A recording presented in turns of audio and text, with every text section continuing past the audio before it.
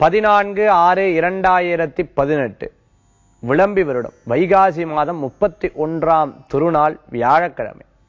இன்றைய நட்சத்திரம் மிருகசீர்ஷ நட்சத்திரம். மதியம் 3:53 வரை. பின்பு திருவாதிரை. இன்றைய திதி பிரதமை. சந்திராஷ்டம நட்சத்திரம் அனுஷம் கேட்டை. நல்ல நேரம் காலை 9 மணி முதல் 10 மணி வரை. ராகு காலம் மதியம் 1:30 முதல் 3 மணி வரை. யமகண்டம் காலை 6 மணி முதல் 7:30 மணி வரை. இன்னைக்கு பிரதமை அன்னைக்கு புதிய விஷயங்கள் செய்ய மாட்டா.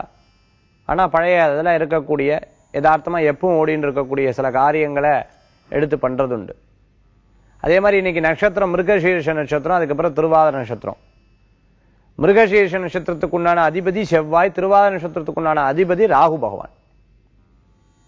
இந்த செவ்வாயும் ராகுவும் இருக்கங்காட்டி கழகங்கள் இருக்கிற பிரச்சனைகள்லாம், நிறைய பிரச்சனை இருக்கக்கூடியதெல்லாம் தீர்ந்துடும். மனசுல நிம்மதிகள் கூடி வரும்.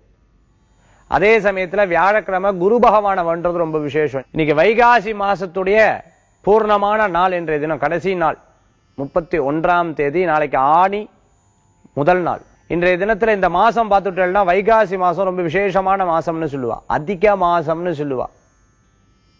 புருஷோத்தம மாதம்னு சொல்லுவா. ரொம்ப விசேஷமான மாதம் இந்த மாதம்.